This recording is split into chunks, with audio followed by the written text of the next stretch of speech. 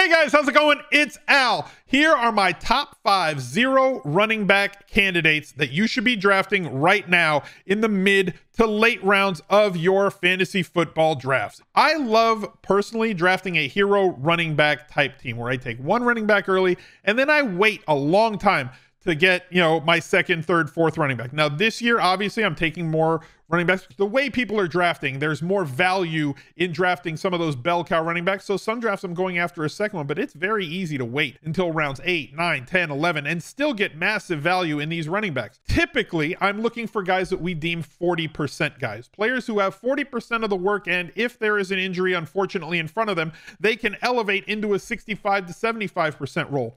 But this year, we've still got guys who are lead backs, who are already on the field, getting 60, 65% of the work early. Drafting zero running back, even though you can get those bell cow guys early, you can supplement with somebody later to get you already on the field in week 1 with the lead back role at an extremely cheap price. Leave me a reply down below letting me know which later round running backs you're targeting in your drafts, and if you would be as kind as to share the video. That is the #1 tool as far as the YouTube algorithm is concerned. If my viewers are saying, hey, we're sharing this video with you, you need to watch this video that I already like, YouTube views that very favorably on the content creator and pushes the video out to more people. So if you would be as kind as to click that share button, I would greatly appreciate it. And let's hit it. He's a legend.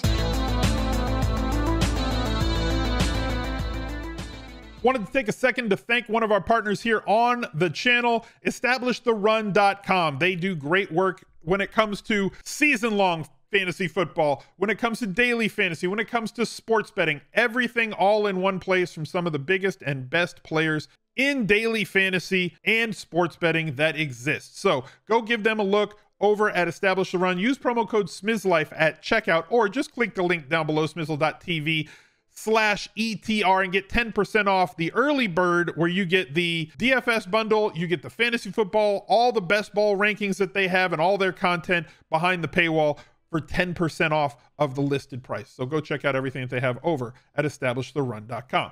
Rashad Penny, I already mentioned that he is, there's a couple of guys on this list who are already getting massive amounts of work early in the season. You look at his game log from the end of last season, he was putting in ridiculous work, getting great volume. He's not going to help you a whole lot when it comes to like getting targets. He's not a pass catching back.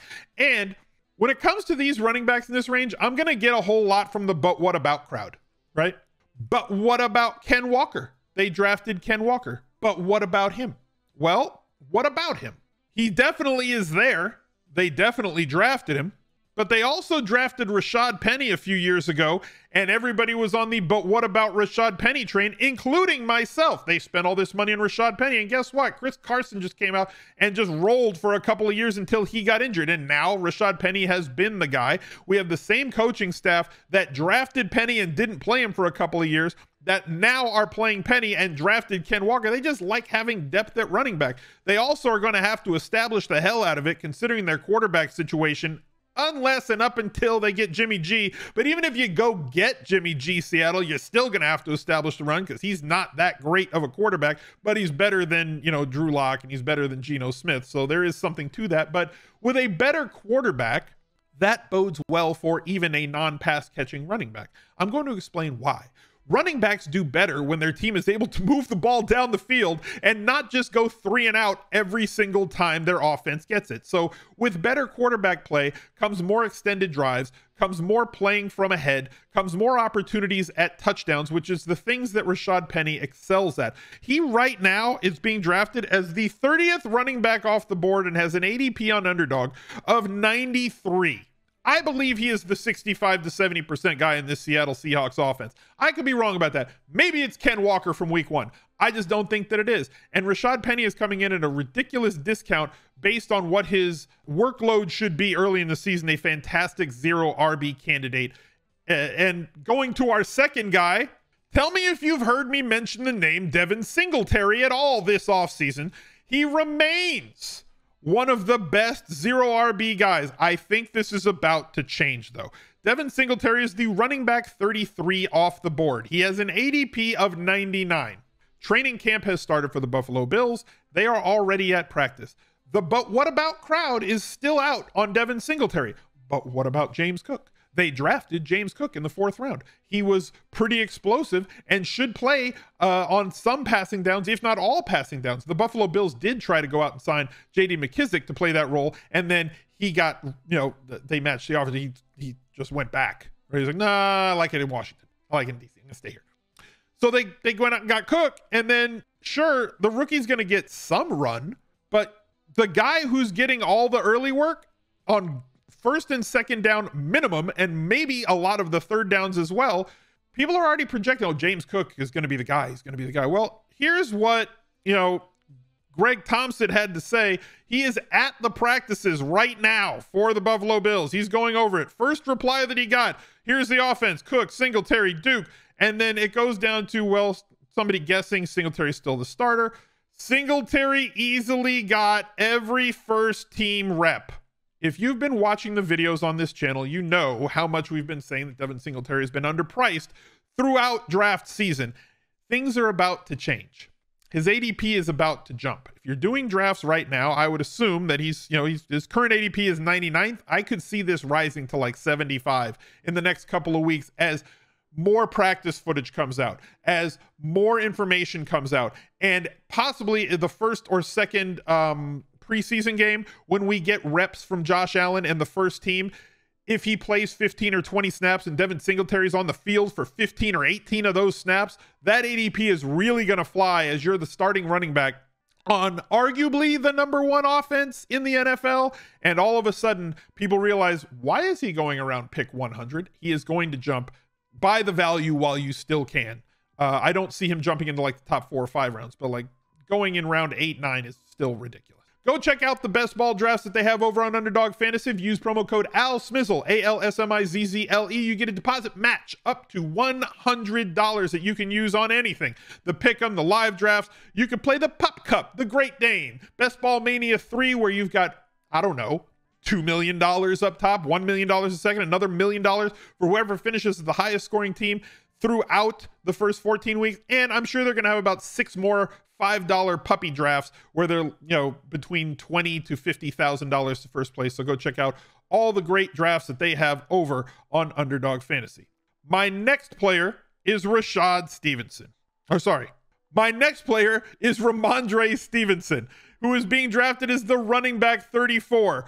104 on his ADP right now. That's climbed. He was around 120. So we've already seen a jump from him, but it's still a value price for me, at least. I think that there is already a cooked in role for him as the old James White role plus, right? Where he's going to get maybe like Dion Lewis type run from, 2015, 2016, where he was getting like 10, 12 carries and like 4 or 5 targets a game.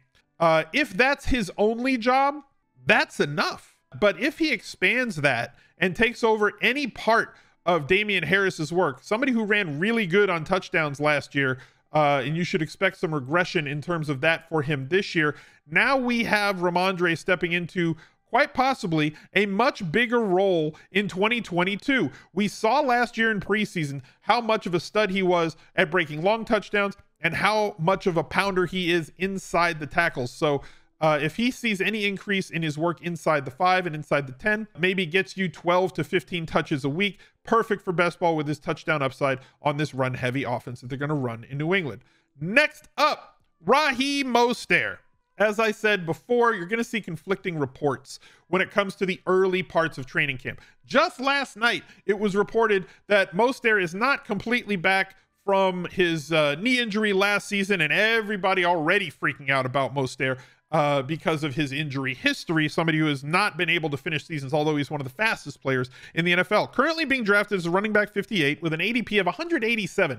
So I hesitate to say that anybody is free, but like he's pretty free considering that you're drafting him as your running back 5 or running back 6. You're not putting very much draft equity into him and getting somebody who has massive upside if he stays healthy. There's certainly a spike opportunity. They brought him in or that the new head coach in Miami was the offensive coordinator in San Francisco, knows that he's comfortable with the offensive style that they want to run and was comfortable enough to bring Mostert over with him. And then the other side of that conflicting report was this morning where the beat writer said Mostert is ready to go week 1 of training camp. We're all, we're day 1. He's ready. He's not injured. He's completely back. And Mostert is going to be the guy from day one of training camp. Now, again, I understand if you can't bring yourself to draft brother Raheem here because he's been injured so much in the past, but look, you're not having to pay very much of a premium. If you're drafting and waiting on running backs, he is a perfect shot to take. When you're drafting best ball teams, you need to change your mindset a little bit. There's no transactions. There's no way to fix it on the waiver wire. So you have to draft with the mindset of things are going to go as planned. And so if you say that Mostert is going to play 12 games this year, right? Let's say he's going to miss a few weeks. He's going to get injured, right? You even factor that in, but he's not going to have like a season-ending injury. Let's say he plays 12 games, and in those 12 games, he gets 15 to 20 touches. With his big playability in this offense that they are porting over from San Francisco to Miami, and the fact that he's going to very likely be running against light boxes due to the presence of Tyreek Hill on one side and Jalen Waddle on the other, there is big time spike week upside for an extremely low 188th overall price tag. Give me brother Raheem in my best ball drafts. And my last pick, super late pick, ultra free, super late, rookie Zamir White. I mean, look, big time speed, 4.4 40, good size, 6 feet, 214, 215 pounds, has an ADP of 205.8. I'm going to tell you why I'm interested and why I've been clicking Zamir White as my RB5, RB6 in my best ball draft so far. Now, look, I do think it's the ADP on Josh Jacobs is low, right? It's low versus what he could do. But also the gap between him and Zamir White, considering two things. One, Kenyon Drake is in the final year of his contract. Two, new coaching staff and new front office that did not pick up the 5th-year option on Jacobs. I think that's smart. You guys know what I think about how you should be dealing with running backs. You draft one in the 3rd round, you play him for a couple of years, you draft another one 2 years later, and you just keep cycling through those middle round draft picks and don't end up paying your running back from a salary cap NFL point of view.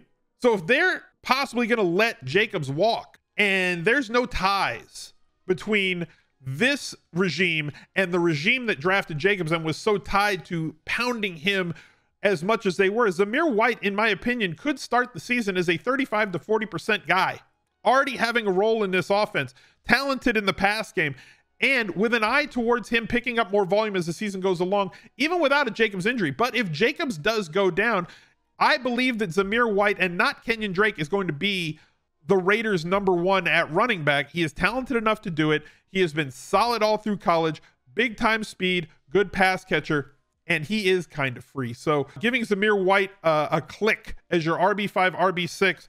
Currently, he is being drafted as the 63rd running back off the board. It's a why not proposition, right? You're going to lose absolutely nothing by clicking him in round 17 or 18 of your drafts with the possibility of massive upside. In the case of no injury, he should be being drafted in probably, if he was the RB2 in this offense, playing 35, 40% of the time for sure, he would have like a 12th, 13th round draft price. He's currently going in the 17th, 18th, 19th rounds of drafts. But if not, if there is that Jacobs injury, or they just kind of shift and say, look, we're not committed to him, we're gonna pivot and give this kid more run as the season goes along, you work yourself into a big time spot where you're getting massive profit and usable weeks from your RB5 or RB6. Those are my 5 0 RB running backs. Let me know who you would draft down below in the comments, and look out for another video right there. He's a legend.